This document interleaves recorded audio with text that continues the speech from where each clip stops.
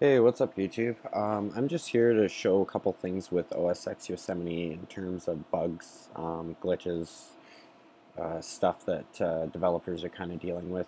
Maybe to prevent some of you from upgrading your main only Macintosh. I mean, I have a few, so this is a developer MacBook. This is what I use it for, so I can deal with the bugs. But a lot of you are updating your only MacBooks or Mac Pros or whatever you're running, and it's not really a great idea.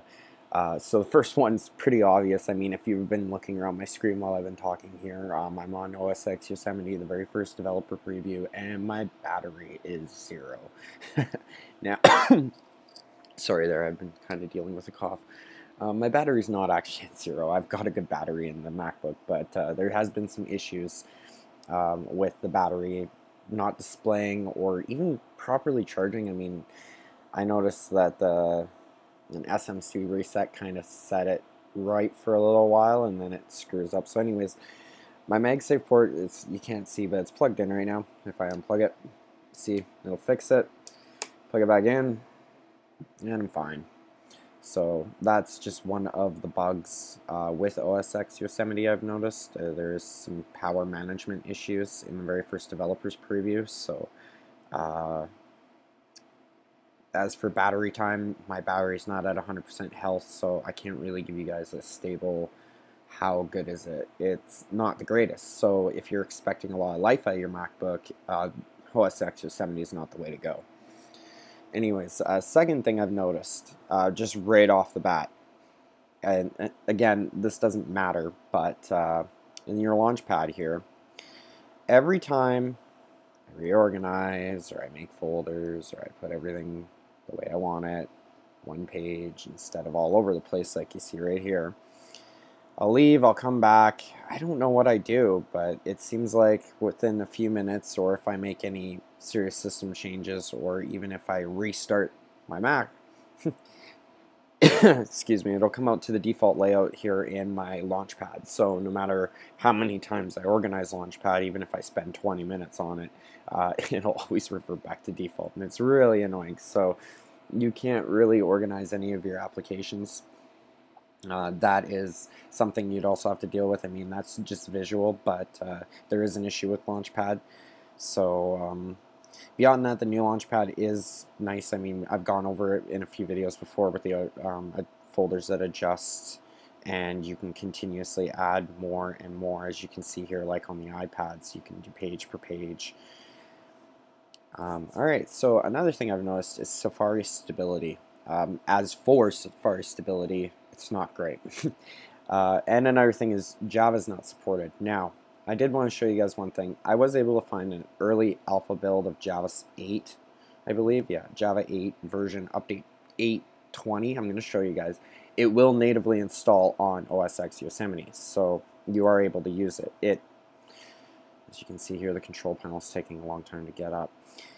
So yeah, see, I have update 20, which will install natively. If you did an upgrade from Mavericks to Yosemite, you'll still have the Java. You shouldn't run it. It's not complied for Yosemite, and I notice it causes a lot more crashes in Safari. You should be running a version of Java that is meant for the operating system you're working on. So this was a very, very early, as you can see, very early release of Java 8, update 20, so this is pretty far up in the development. It's an alpha, so it's not stable at all. I mean, I have tested it, which I can show you both Java and Flash working in my browser.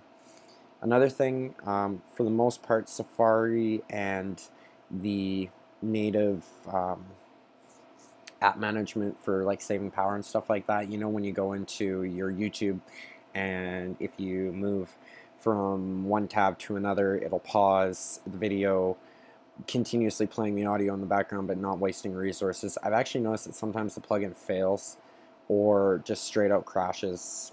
I was able to install Flash Player natively, the latest update 14 point, of course it doesn't say here, right here. So not being built in, Safari is recognizing the extensions, so I am able to use them. but here we go. Another thing, I had to get an ad blocker, wouldn't install.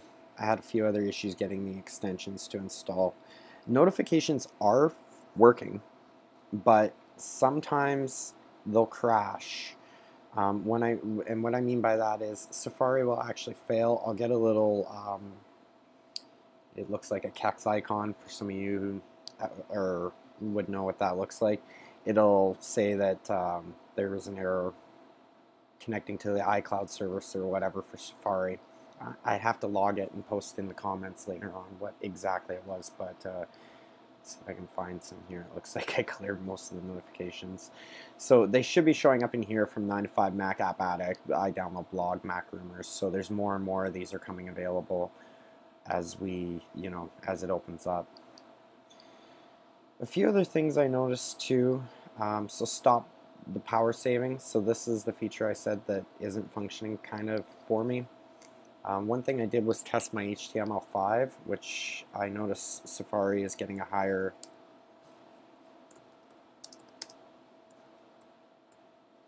rating for. Here we go. And as you can see too, even loading in Google, I mean the page should have rendered instantly. It's freezing up on me, and it does this quite a bit. Sometimes I'll breeze through. So Safari still has some lag, which I'm sure they will work on here, but as you can see, so this is correct. I'll help the site out with that.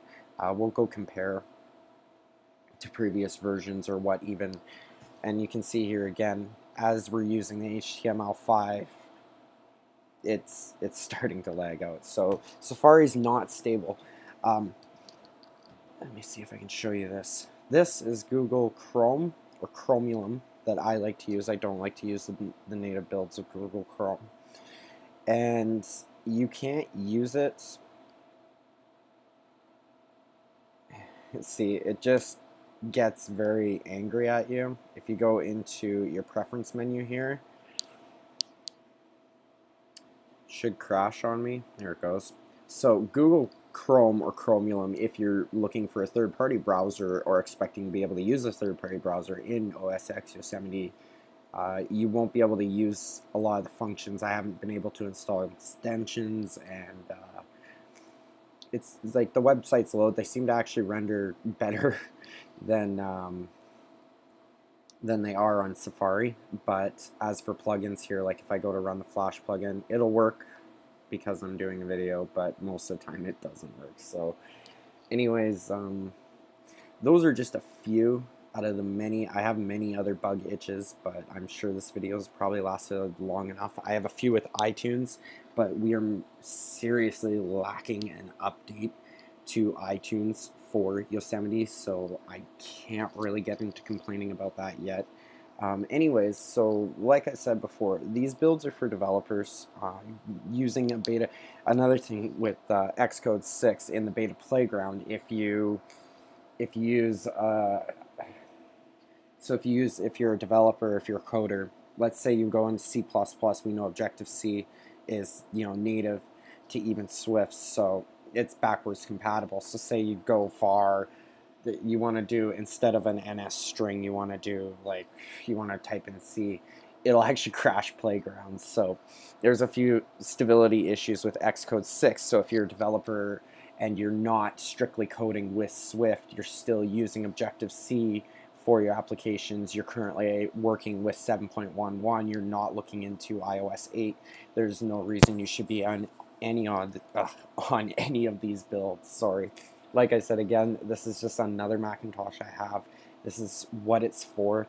It's summertime. This is what developers we get at the summers. So to really deter some of you from using OS X Yosemite until at least the later builds. I mean, you guys, this is in an earlier beta build. There's a lot of things that are still broken. So thanks for watching. I really hope this kind of enlighten some of you to the issues Yosemite is facing right now.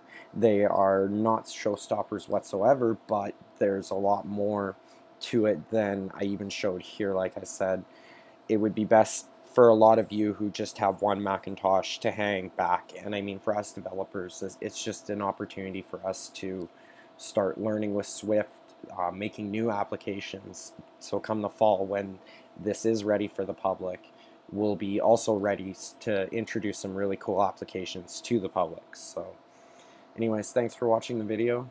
Follow more of my Yosemite videos as the new developer previews come out, updates come out.